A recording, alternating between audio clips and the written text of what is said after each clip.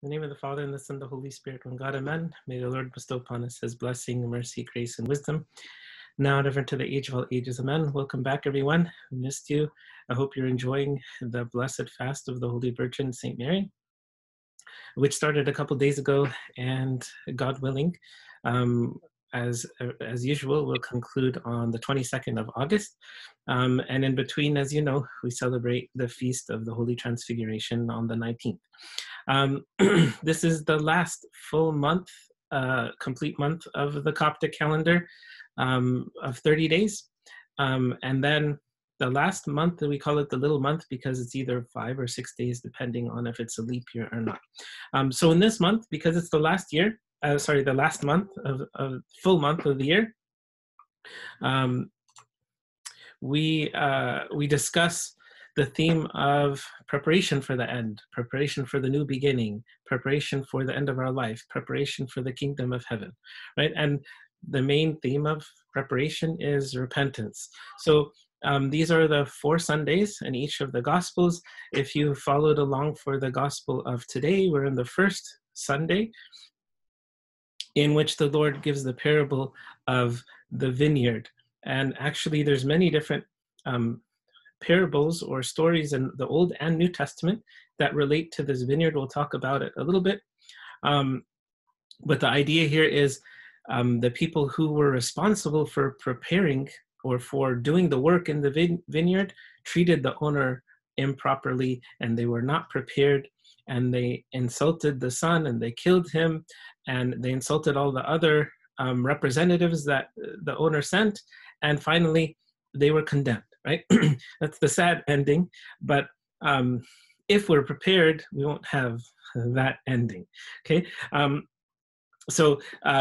And the other weeks, as we'll see, God willing, fall along the same theme. The church ties in the daily life with the spiritual life, right? And now that we're winding down the year, even in the academic year, so to speak, we're preparing for the new one. And how do we prepare? By making sure we don't make the same mistakes that we did in the last year as best as we can. So this is the parable of the workers in the vineyard, and here are the 3 different passages from the 3 Gospels about this. And as usual, the 3 evangelists, St. Mark, St. Matthew, and St. Luke, say the same story, but they have different details, which are important. And so this is one of the last different parables that the Lord gave before his crucifixion, shortly after Palm Sunday. And he directs it most likely to the Sanhedrin, the Pharisees, those who are living in hypocrisy. And they got the message so loud and clear that they wanted to kill him. But they were afraid, so they didn't kill him immediately. They made arrangements for that to happen a few days later. So again, there's a lot of different messages we can get from the gospel of today, but when it comes to our preparation, we need to repent. And again, this parable can get pretty confusing when you compare, like there's a lot of symbolism. And when you read one parable, the symbolism is clear, but sometimes the Lord uses the same story to mean different things or to have different symbols for this. Because some people say, well, who is the vine dresser? Well, actually, there's more than one answer. What is the vineyard? There's actually more than one answer. But the obvious one, as we'll see, is the vine dresser, of course, is God. As the Lord Jesus Christ said, my Father is the vine dresser, the one who takes care of the vineyard. And God, here the point is, God is taking care of us more than we know and more than what we could see. If you go to the Gospel of St. Matthew or St. Mark, we read from St. Luke today, it describes what the owner of the vineyard did. He set a hedge around it. He dug a wine press. He built a tower, very similar to the prophecy in the book of Isaiah, right? And so St. John Chrysostom says God's providence was at work toward them from the outset. So God is always wishing the best for us and doing the best for us from the beginning, even before we were born, right?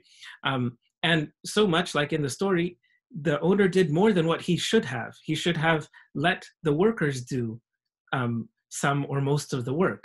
But here St. John Chrysostom says he himself did the work the tenant should have done, right? He planted the vineyard, he set a hedge, he dug a wine press in it and built a tower.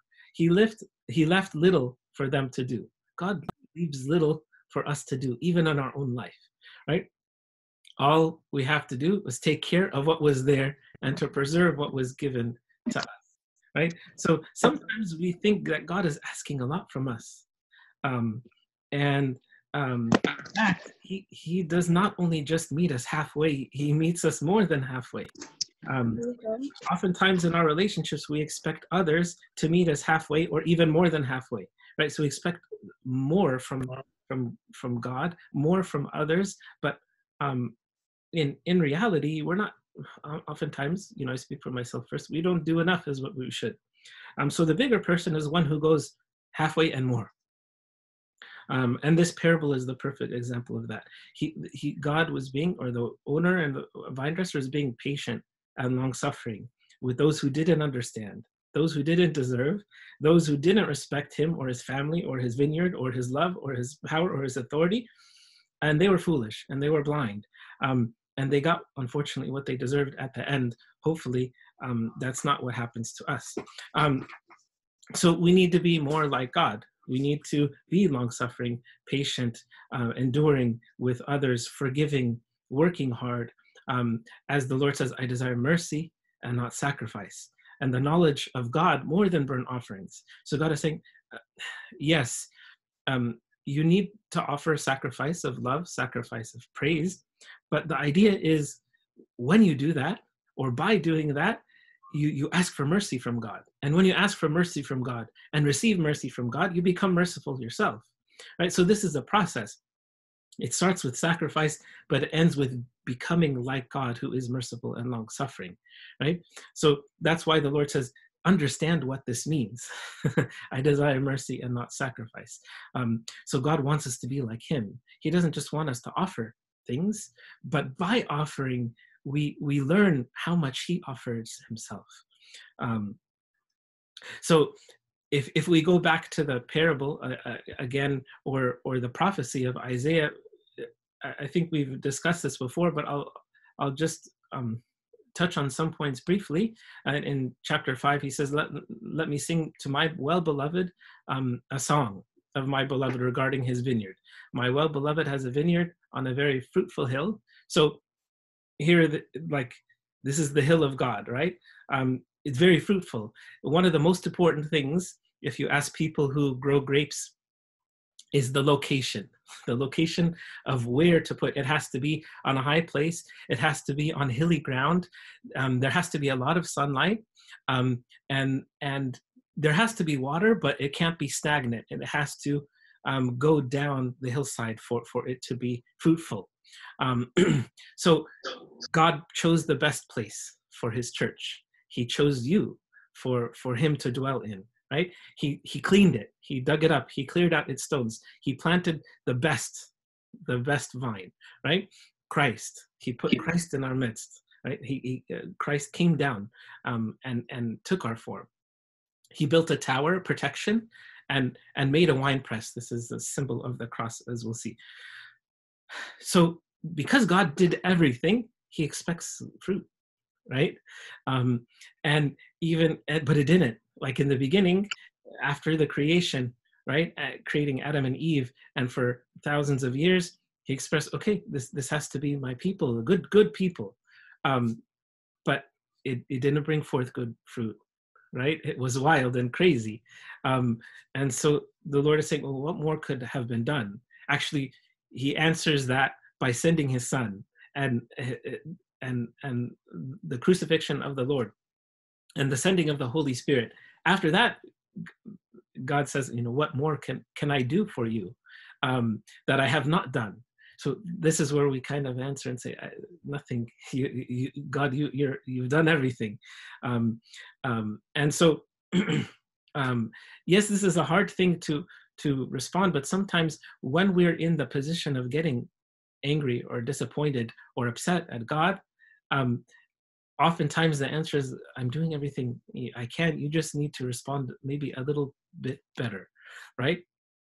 And so so we say, okay, God is the true vine dresser. He's the perfect husbandman, if we use the Old Testament lingo, which has a nice flavor to it, because not only is he in charge, but he is the bridegroom. So in the Psalm of today, we ask in Psalm 79 in the Septuagint, or Psalm 80 in the New King James, it says, "Return, we beseech you, O God of hosts, look down from heaven and see and visit this vine and the vineyard which your right hand has planted." So again, we're saying, God, you are the vine dresser, you are the owner, and come and visit us. You started the work, and we need you to continue the work, right? And like I said, sometimes in the Old Testament, the vineyard was a symbol of the Jews, or the people who were wicked or evil. And so God punishes, that wicked vineyard, right? And sometimes, though, in the New Testament, it means something deeper. It symbolizes here the church, right? Or the temple of God, or even the heart of the believer. Or even we say, who's the true vine? Christ is the true vine, right? The church is God's field, right? Where did the true vine come from? We say the Holy Virgin Mary. So maybe this is one reason why this gospel happens in the beginning of the fast of the Holy Virgin. But if we're trying to be a temple of God, right? The perfect example of the humanity that offered the best temple for God to dwell in is the Holy Virgin Mary. He dwelt in her for 9 full months, and no one can compare to her holiness and virtue, at least from all of humanity. So this encourages us to be more like this vineyard. We ask God, come visit me. You created me, you healed me, you saved me, but I still need you to come and visit this vineyard which your right hand has planted. And even there's hymns that the church, I think the Aspasmos, or the greeting hymn that we say in the beginning of the new year. Actually, we don't say it at this time, but that psalm that we just read, part of it is sung or chanted in the Divine Liturgy of the Faithful after the reconciliation prayer, in the tune of Rejoice, O Mary. So now we sing Rejoice, O Mary, but in September, we change the words because it's a new time of season, and we use the Psalm 79, verse 15. So that's the vineyard. And what's the fruit? Well, if we're the vineyard, we have to bear fruit. The fruit is worthy, is like the Lord says, bear fruits worthy of repentance. And he's looking for the fruit. Like in one of the parables, he says, for 3 years I've come seeking fruit. It's not just 3 years, but we could say for my whole life, God has been looking for fruit. And he's patient, and he's long-suffering, and he's working with us to bear this good fruit. And St. Augustine says, even when you look at the parable of the vineyard, okay, it's not doing good. So you have 2 options. You either destroy the whole thing and plant another, or you fix, right? So here St. Augustine is saying God chose to fix. He didn't replace all of mankind, kind of like what he did after the flood. He said he wouldn't do that anymore. But instead, he said, I'm going to fix this creation by sending my perfect one, the only begotten Son of God. So Christ did not plant another by his coming. He changed that one into a better vineyard. So don't say, God, kill me and start me and remake me again so that I could be good. So, like that doesn't make any sense, right? But, okay, change me from the inside. that make me better so I could bear fruit. So we, in a sense, we hit the restart button, but that doesn't mean we have to change our whole life.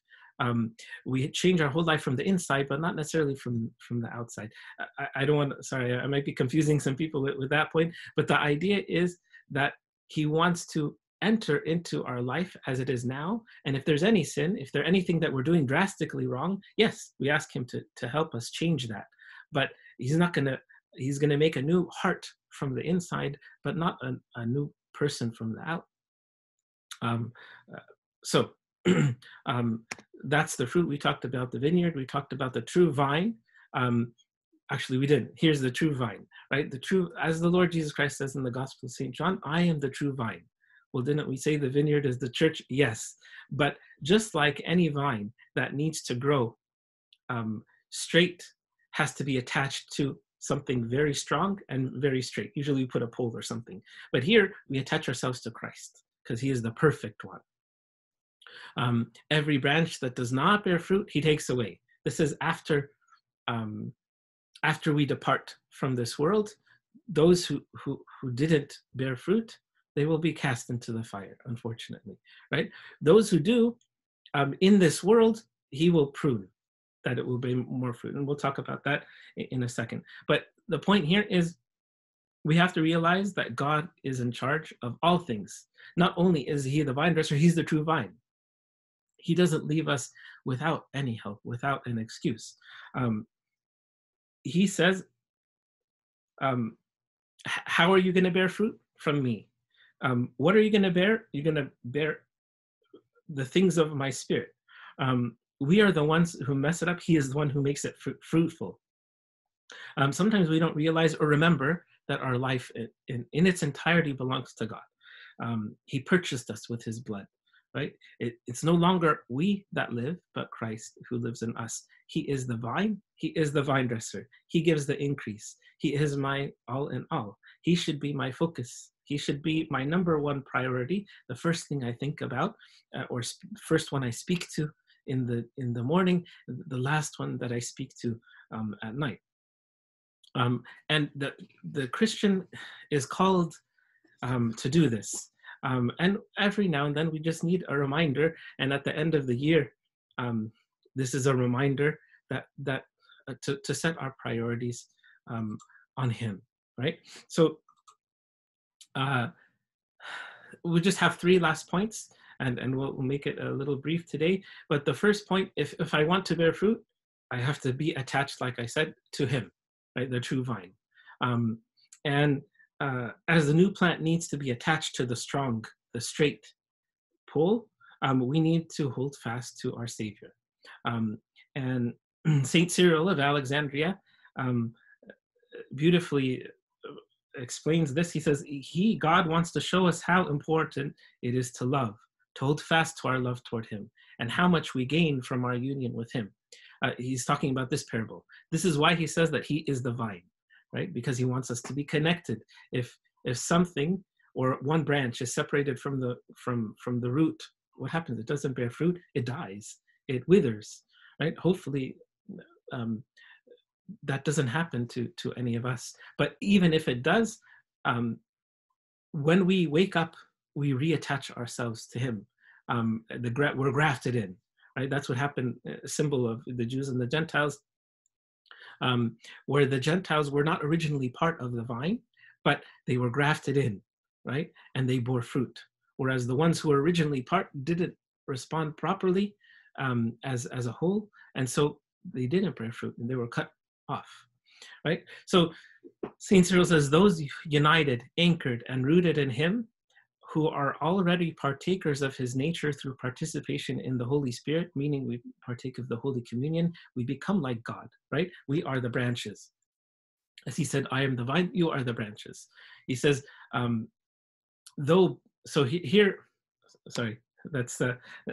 but he continues this by saying, for it is the Holy Spirit who has united us with the Savior, Jesus Christ, since connection with the vine produces good things that belong to it.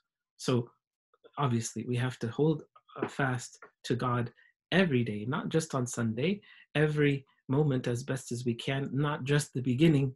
But the idea here is the more we have the beginning right, usually the more we continue on.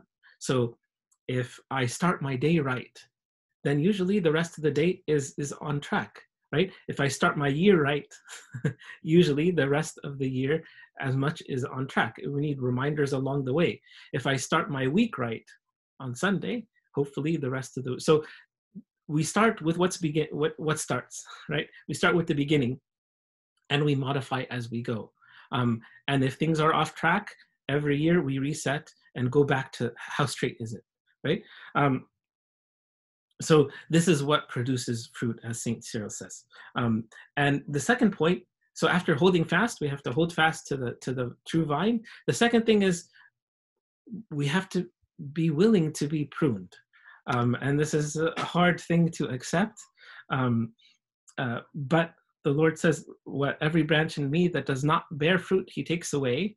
Everything that's not good in my life, or that's not beneficial for my spirituality, or that's not helping me, should be cast off," right? And everything that is good has to be cut and trimmed a little bit. Why? So that I could bear more fruit. God wants more fruit, right? Even if it means for me to work a little harder, to suffer a little more, it's okay, right? So Saint Justin Martyr, he talks about this, about the Christians who suffer, right? He says, though beheaded and crucified and thrown to wild beasts and chains and fire, they had a lot of suffering, especially in the early church with the martyrs and the confessors. He says, even though all these things happen and other torture, we don't give up our confession. We don't deny the faith, right? And he says, on top of that, the more such things happen to us, and we see this in the history of the church, especially the martyrs, the more others, and in large numbers, become faithful and worshipers of God. So if I'm suffering and enduring the suffering and rejoicing with God, and others see that, they glorify God and they become good, faithful worshipers of God as well. And so this is what should happen. So if you look at the stories of the martyrs, what happens in their story before they attain the crown of life? Their testimony, their faithfulness encouraged others to believe, even the ones who were persecuting them. This is a tall order for us, but it's encouraging for us to see this so that when we are suffering, we say, okay, maybe God has a plan. Maybe he will definitely comfort me and give me strength, but who knows, maybe if I'm doing the right job and just following and enduring the pruning, it will bear more fruit. Maybe God wants to use my example for others to trust in him and to believe in him. And this is why sometimes when we do suffer, others who are not believers are witnessing. So it's a test of what am I going to do with this?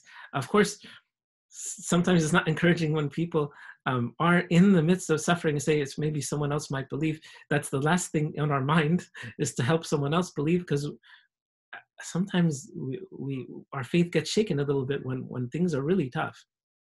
But we shouldn't lose hope, and we trust in the vine dresser, who knows what he's doing with his choice vine. And so St. Justin continues, he says, for just as if one should cut away the fruit-bearing parts of a vine, it grows up again and yields other branches flourishing and fruitful. This is when the Lord Jesus Christ says, he prunes that it may bear more fruit, right? Even so, the same thing happens with us. For the vine planted by God and Christ, the Savior, is his people. So here he's saying we are the vineyard. So don't be upset at the vine dresser for pruning you. It has to be done. He has to prune us somehow, because what happens if it's not pruned? If you're good at gardening, I'm not, but if you are, like, what's going to happen? It's not going to grow properly, or it might not grow well at all. Also, according to some of the expert vine dressers, right, they say we prune for the best, to bear fruit. If you don't prune, you might just have, like the fig tree that was cursed, a bunch of leaves and no fruit. So you have to cut off the parts that are not going to bear fruit, or not bear much fruit, so that you focus the energy and the nutrients and the growth into the right path, and that will bear more fruit. right? So sometimes God wants to focus your life on a few things, not many. And so we have to cut off the extraneous stuff um, as much as we can. And then we can bear fruit worthy of repentance. And this is why the wine press, if you look at the parable, the wine press is in the center. And this is the symbol of suffering, or the cross. His blood is the wine of love, right? That goes deep into the heart of the believer. And we carry our crosses and bear fruit likewise. So this is, again, not the easiest thing to accept, but when we are humble enough to accept this and to endure, we see the fruit later on. Okay, the last point is we can't be all over the place.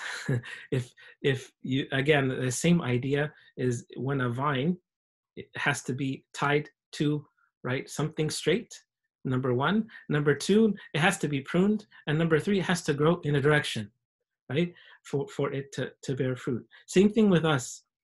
We have to focus our areas, certain areas in our life, and ignore certain things that are fruitless, that might not have a purpose, regarding sin or just emptiness, right? So, so Saint Anthony, in one of the stories in the Paradise of the Fathers, he was contemplating on why God does certain things, right? And so he was saying, Lord, how come it is that some people die young while others live to really old age? And how come some people are poor and others are rich? How come wicked people or sinful people are successful, and why are there some holy people that are poor and in need? So and sometimes we ask the same things from God. Why? I don't understand. Why did you take this person, when they were young? Or why are you allowing this person who is not doing honest to be so rich, right? We think that God has to apply his justice immediately. And so what did Saint Anthony hear? He heard a voice, and the voice coming from God said, Anthony, keep your attention on yourself. Focus on yourself. Don't be all over the place, even in your thoughts. These things are according to the judgment of God, and it is not to your advantage to know them. So sometimes we don't understand God's wisdom behind everything. But the important part here is focus on you. Yes, we're supposed to help others and be concerned for others, but we have to make sure our spirituality, our thoughts, our emotions, our life is in the right place. What advantage is it if we gain the whole world and lose our own soul? So we can ask a lot of questions about, God, why are you allowing this pandemic to continue sickening and killing so many people? We can say, how come there's so much injustice and racism and poverty in the world? We can ask, why, God, are you allowing so many good people to suffer? And a lot of those questions are good questions, but the answer might be the same as what the Lord says to Saint Anthony. God may reveal some of those answers to us in minute form, but the main answer is keep your attention on yourself. The problem is not with God. He knows what he's doing. He knows what he's allowing. And he can bring a lot of good through it that we don't see or that we don't know of. But the important thing is for us not to get distracted. This is what the devil wants. And some of these answers might not be to our advantage to know, like was said to St. Anthony. So we have to be attentive on our thoughts and our feelings and our desires and our emotions and what's taking place in my mind and my heart. That's of utmost importance, because I'm the only one who can ask God to fix those things, or to attempt to direct those straight towards the true vine. So these are just some points. As the proverb says, keep your heart with all diligence. So I can't maybe keep the actions and the thoughts and the words of someone else on the straight and narrow, but I have a responsibility to keep my heart with all effort, because my whole life depends on it. And my eternity depends on what I'm thinking, what I'm feeling regarding salvation, regarding eternity, regarding my spiritual life, regarding the service and the love towards others. So those are the three main, I think, takeaway points from today, is to make sure you're attached to the true vine, and you stay close to God, close to his word, close to his church, close to his body and blood, right? Number two, that you submit yourself to some degree of accepting some of the suffering that he allows in your life, but it is for growth for you and for others. And third, don't get too distracted with all the things over in the world. Don't let your mind go all over the place. Don't let your heart go all over the place, but make sure you're on the direction which is up towards the kingdom of heaven. May the Lord give us and grant us to be attached to the true vine and to bear fruit 30, 60, 100-fold until he plucks us off of the tree, presses us so that we can bear the sweet smelling aroma of Christ. And glory be to him, now and forever, and to the age of ages. Do we have any questions or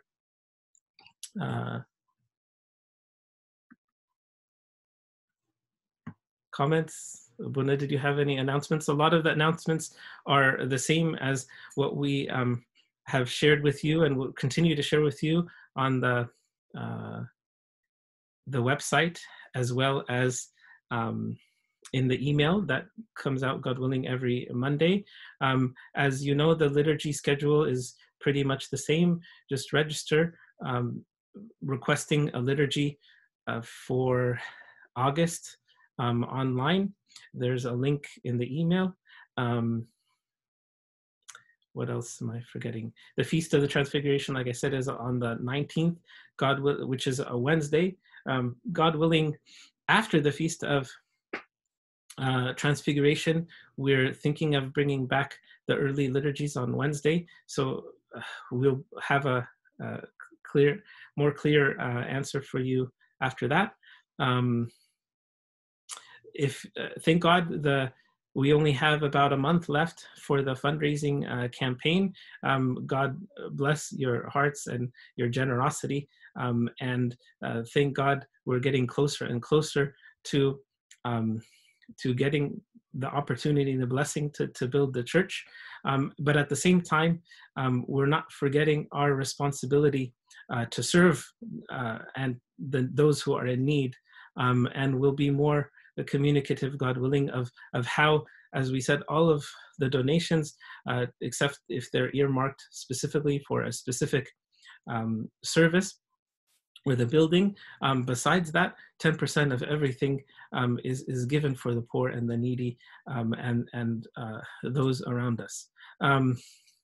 God willing, in about a half an hour, we'll start the Sunday school. Okay, someone is saying not all the links are updated on the website. We'll take a look at that. I thought that we had updated them, but hopefully, usually what's on the website is the same thing that is in the email. If one doesn't work, check the other, and if not, let us know, and we can, especially which grade, and we can get to the bottom of it. And again, if you need the password, please notify your servant, or me, or Abuna Daniel. Abuna, was there anything else that I probably forgot? No, it sounds good to me. Okay, thank you, Abuna. So God willing, we'll hopefully to see all of you in person in one of the liturgies that's coming up, and God willing, we'll pray for all of this to get back to normal sooner than later. Pray for me. God willing, we'll see you all soon.